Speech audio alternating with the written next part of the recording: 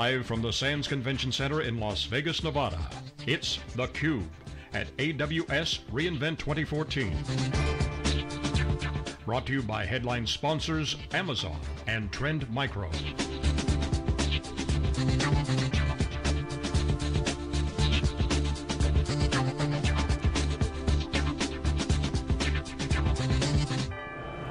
Okay, welcome back everyone. We are here live at Amazon Web Services reInvent 2014. This is theCUBE, our flagship program, where we go out to the events and extract the signal from the noise. I'm John Furrier, the founder of SiliconANGLE. I'm joined by my co-host Miniman from wikibon.org. Our next guest is James Hamilton, who's Vice President and Distinguished Engineer at Amazon Web Services.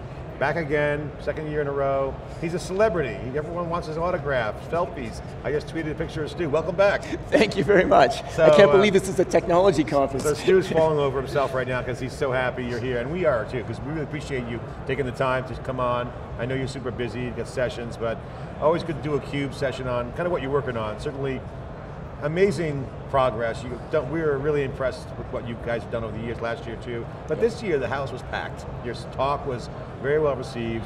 Cool. Every VC that I know in enterprise is here, and they're not telling everyone. There's a lot of stuff going on. The competitors are here, and you're up there holding court, talking about the future. So, quickly summarize what you talked about in your session on the first day. What was the premise? What was the talk's objective, and what was some of the key content? Gotcha. My big objective was the cloud really is fundamentally different. This is not another little bit of nomenclature. This is something that's fundamentally different. It's going to change the way our industry operates. And what I wanted to do is to step through a bunch of examples of innovations and show how this really is different from how IT has been done for years gone by.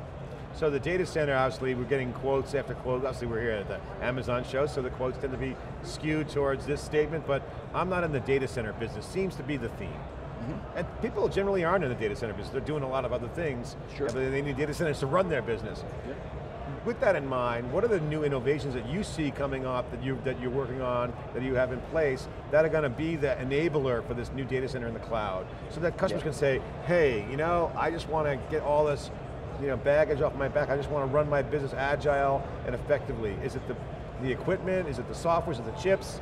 And what are you doing there from an innovation standpoint? Yeah, what I focused on this year, and I think it's a couple important areas, are networking, because there's big cost problems in networking, and we've done a lot of work in that area that we think is going to help customers a lot. The second one's database, because databases, they're complicated, they're the core of all applications. When applications run into trouble, typically it's the database at the core of it. So those are the two areas I covered, and I think that's two of the most important areas we're working right now. Yeah, so James, we look back into people that have tried to do this services angle before. Networking has been one of the bottlenecks. I think one of the reasons why the XSPs fell in the 90s, it was networking and security, grid computing, even to today, it's, so what is Amazon fundamentally doing different today? And why now is it acceptable that you can deliver services, around the world from your environment? What's different about networking today? It's a good question. I think it's a combination of private links between all of the regions.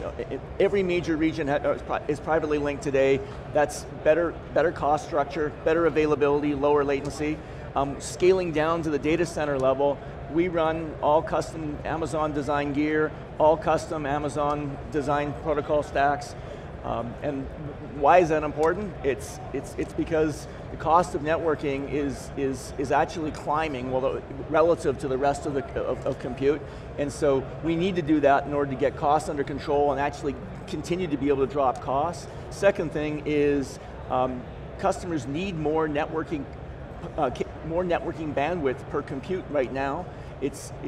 East-West is the big focus of the industry. Because more bandwidth is required, we need to invest more fast, and that's why we're doing private gear. Yeah, I mean, you said fascinating statistics. It's not just bandwidth. Well, you said you do have up to 25 terabits per second between nodes. It's latency and jitter that are hugely important, especially when you go into databases. Can you talk about just architecturally what you do with availability zones versus if I'm going to a Google or a Microsoft? What does differentiate you? It is a little bit different. The parts that are the same are every big enterprise that needs highly available applications is going to run those applications across multiple data centers. The way our system works is you choose the region to get close to your users or to get close to your customers or to be within a jurisdictional boundary. From down below the region, normally what's in a region is a data center, and customers usually are replicating between two regions. What's different in the Amazon solution is we have availability zones within region. Each availability zone is actually at least one data center. Because we have multiple data centers inside the same region, it enables customers to do real-time synchronous replication between those data centers. And so if they choose to, they can run multi-region replication just like most high-end applications do today, or they can run within an AZ synchronous replication to multiple data centers. The advantage of that is it takes less administrative complexity when it comes, if there's a failure, you never lose a transaction. Where in multi-region replication, it has to be asynchronous because of the speed of light. Yeah. Also there's some jurisdictional benefits too, right? Say Germany, for instance, with a new data center. Yeah, many customers want to keep their data in region, and so that's another reason why you don't necessarily want to replicate it out in order to get that level of redundancy. You want to have multiple data centers in region, 100% correct. Yeah, so how much is it that you drive your entire stack yourself that allows you to do this? I think about replication solutions. You used SRDF as an example. Yep. I worked with that. I worked for EMC for 10 years, and just doing a two-site replication is challenging. Doing a multi-site is differently. You guys, 6 data centers and availability zone are munching. You fundamentally have a different way of handling replication.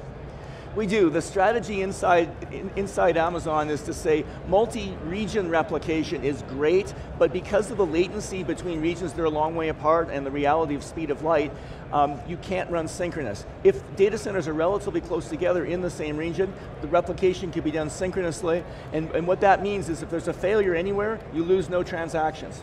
Yeah, so there was a great line you had in your session yesterday that networking has been anti-Moore's law when it comes to pricing. Amazon is such a big player, everybody watches what you do, you buy from the ODMs, you're changing the supply chain. What's your vision as to where networking needs to go from a supply chain and equipment standpoint? Networking needs to be the same place where servers went 20 years ago, and that is, it needs to be on a Moore's Law curve where as we get more and more transistors on a chip, we should get lower and lower costs in a server, we should get lower and lower costs in a network. Today an ASIC is always, which is the core of a router, is always around the same price. Each generation we add more ports to that, and so effectively we've got a Moore's Law price improvement happening where that ASIC stays the same price and we just keep adding ports. So I got to jump in and ask you about open compute. Last year you said, it's good, I guess, I'm a fan, but we do our own thing. Still the case? Yeah, absolutely. Still the case, okay, doing your own thing, and just watching open compute, which is like a maker faire for geeks. Open compute's very cool. The thing is, what's happening in our industry right now is hyper-specialization. Instead of buying general purpose hardware that's good for a large number of customers, we're buying hardware that's targeted to a specific workload, a specific service, and so I love what happens with open compute because you can learn from it, it's really good stuff, but it's not what we use. We want to target our workloads precisely. Yeah, that was actually, the title of the article I wrote from everything I learned from you last year was hyper-specialization is your secret sauce. So you also said earlier this week that we should watch the mobile suppliers, and that's where servers should be in the future. But I heard somebody sent me a quote from you that said that unfortunately, ARM is not moving quite fast enough to keep up with where Intel's going. Where do you see? I know you're a fan of some of the chip manufacturers, where's that moving?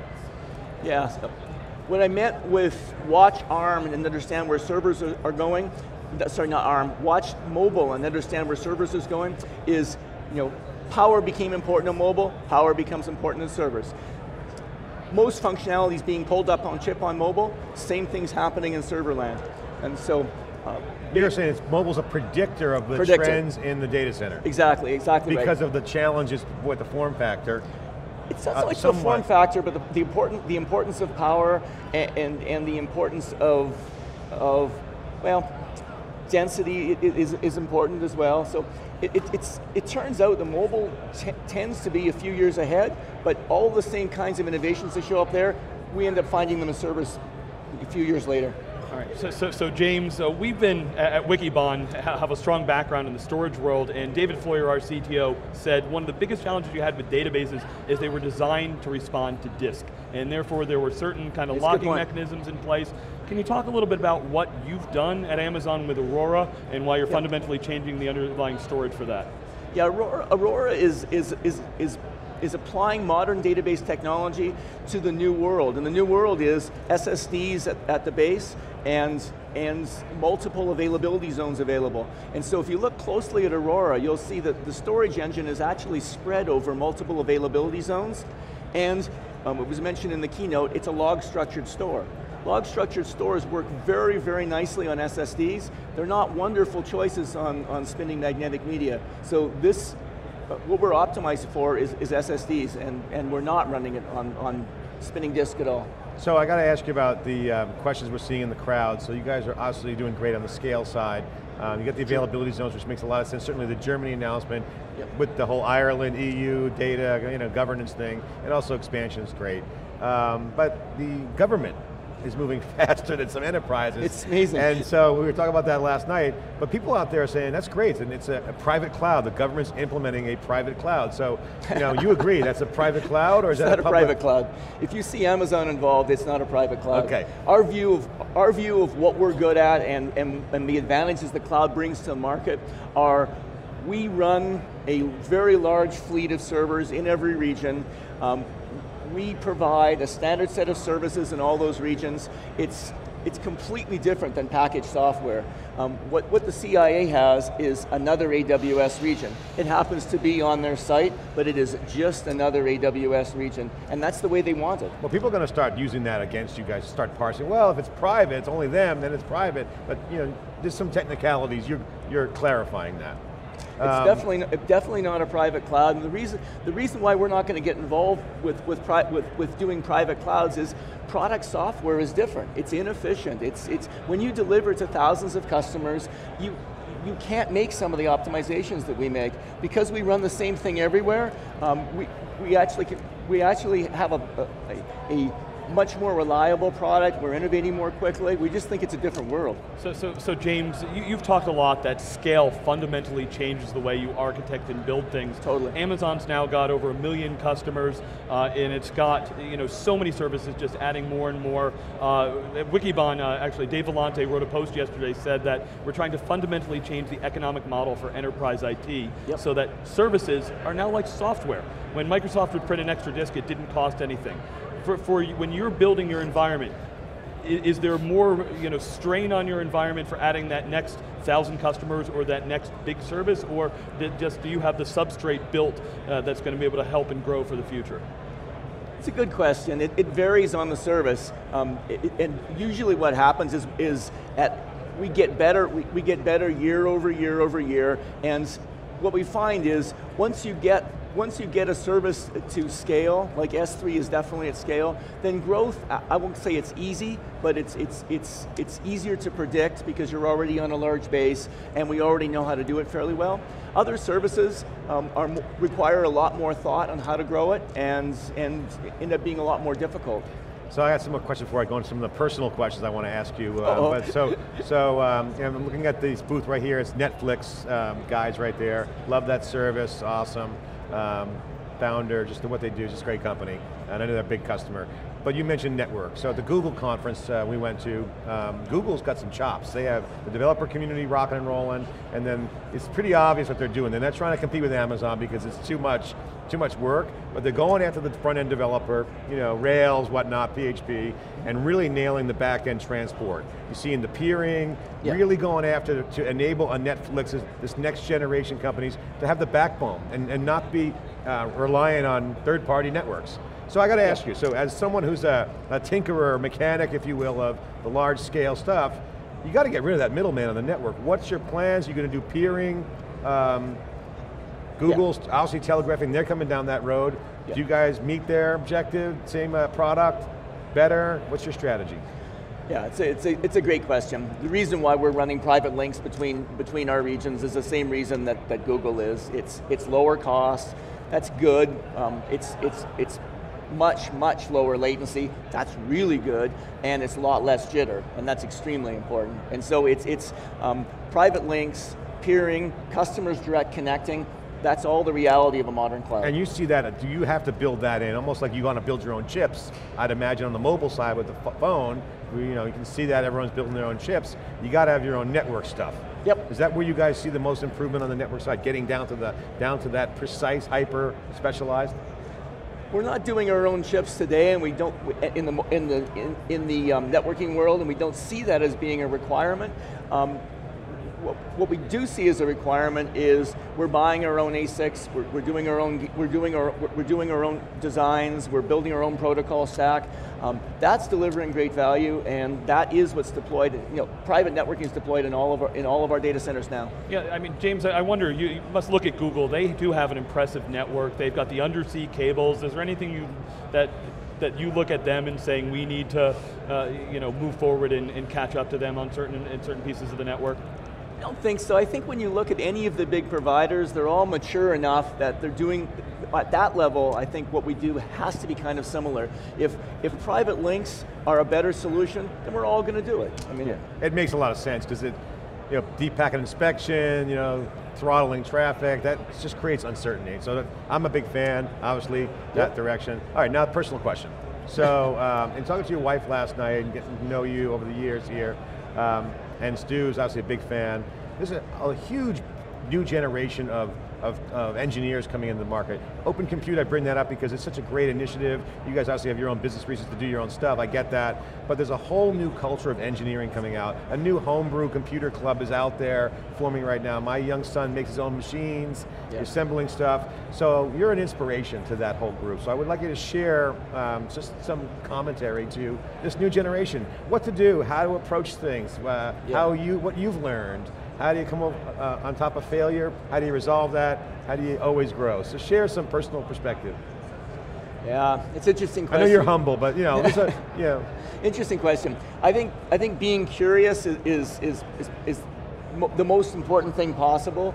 If anybody ever gets an opportunity to meet somebody that's the top of any business, a heart surgeon, a jet engine designer, an auto mechanic, anyone that's at the top of their business is always worth meeting because you can always learn from them.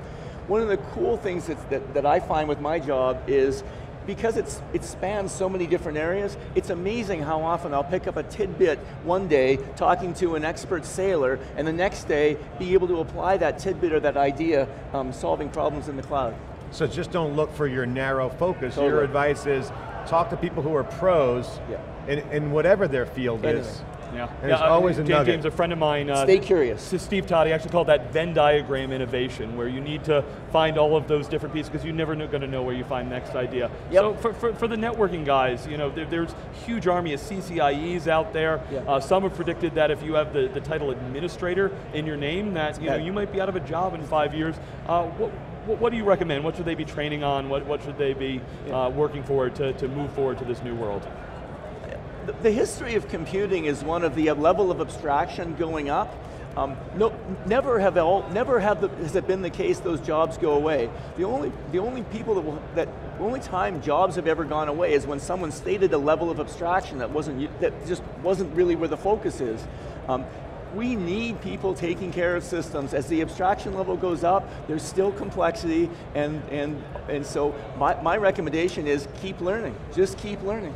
All right, so I got to ask you the big picture now. Ecosystems out here, Oracle, IBM, these big incumbents are looking at Amazon, scratching their head saying, it's hard for us to change our business to compete. Obviously you guys are pretty clear in your positioning. What's next, outside of the current situation? What do you look at that needs to be built out, besides the network, that you see coming around the corner? And you don't have to reveal any secrets, just philosophically, what's your vision there? I think our strategy is definitely a little bit different from some of the existing old school providers. One is everyone's kind of used to Amazon passes on value to customers. We tend to be always hunting and innovating and trying to lower costs and passing on the value to customers. That's one thing. Second one is choice. I personally choose to run MySQL because I like the product, I think it's very good value. Some of our customers want to run Oracle, some of our customers want to run MySQL, and we're absolutely fine doing that. Some people want to run SQL Server, and so the things that kind of differentiate us is enterprise software hasn't dropped prices ever, and that's just the way we work. Enterprise software is not about choice. We're all about choice. And so I think those are the two big differences, and I think those ones might last. Yeah, and that's a good way to look at that. Now back to the IT guy, let's talk about the CIO. Scratching his head saying, okay, I got this facilities budget, and it's kind of I talked to one CIO, he says, I spend more times in planning meetings around facilities, power, and cooling than anything else on innovation. So they have challenges here. So what's your advice as someone who's been through a lot of engineering, a lot of large scale, to that team of people on power and cooling, to really kind of go the next level, and besides just saying, okay, throw some pods out there, or whatnot, what should they be doing? What's their roadmap? You mean the roadmap for doing a better job of running their facilities? Yeah, well there's always pressure for density, and sure. Power is a sacred resource right now. I mean, power is everything. Power is the new oil, so power is driving everything. So they have to optimize for that, but you can generate more power. Sure. In space. So they want smaller spaces and more efficiency. The biggest gains that are happening right now, and the biggest innovations that have been happening over the last 5 years in data centers is mostly around mechanical systems and driving down the cost of cooling, and so that's one hot area. Second one is, if you look closely at servers, you'll see that as density goes up, the complexity and difficulty of cooling them goes up. And so getting designs that are optimized for running at higher temperatures and certified for higher temperatures is another good step, and we do both. Yeah, so James, there's such a diverse ecosystem here. I wonder if you've had a chance to look around, anything cool outside of what Amazon's doing, whether it's a partner, some startup, or some interesting idea that's caught your attention at the show. Yeah. In fact, I was meeting with Hitachi Data Systems about 3 days ago, and they were describing some work that was done by Cycle Computing, and several 100,000 cores. We've had Cycle Computing on. Wow. Last year we no, he's here too. Oh, we had him on. Okay. So Hitachi's is showing me some of what they gained from this work, and then he showed me this bill, and it was $5,600 and some dollars for running this phenomenally big, multi-100,000 core project. Blew me away. I think that's phenomenal, just phenomenal work. James, I really appreciate you coming in. Stu and I are really glad you took the time to spend with our audience and come on theCUBE. Again, great pleasurable conversation, very knowledgeable. Stay curious and get those nuggets of information and keep us informed. Thanks for coming on theCUBE. James Hamilton, distinguished engineer at Amazon, doing some great work, and again, the future's all about making it smaller, faster, cheaper, and passing those costs. You guys have a great strategy. A lot of your fans are here, customers and other engineers, so thanks for spending the time. This is theCUBE. I'm John Furrier with Stu Miniman. We'll be right back after this short break.